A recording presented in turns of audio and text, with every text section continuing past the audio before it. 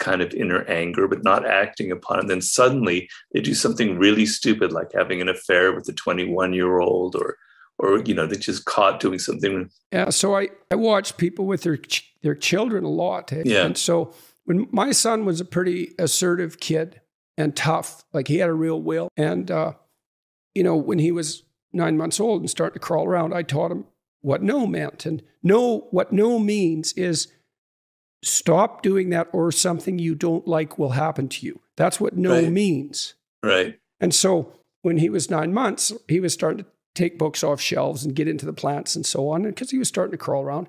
And so to teach him what no meant, I just grab his leg when he wasn't doing something that I didn't want him to do. And, he would squawk and bitch and complain, and I'd say, no, no, no. And I'd just hold him until he gave up, and sometimes he would cry. And the reason he was crying is because he was frustrated and angry that I was mucking about with him. It's